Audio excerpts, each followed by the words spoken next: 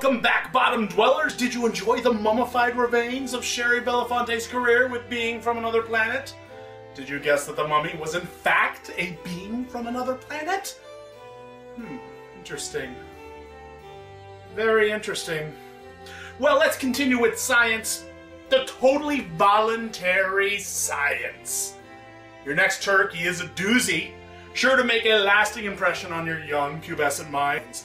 It's something that would stop you from ever going to a Hollywood or to a burlesque club or ever watching the Golden Girls without projectile vomiting.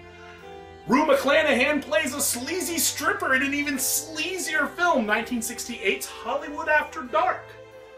Brought to you by the film crew, preceded by a nice sampling of the geriatric McCallahan's juiciest moments of the Golden Girls. Enjoy never wanting to think about sex ever again. Toot.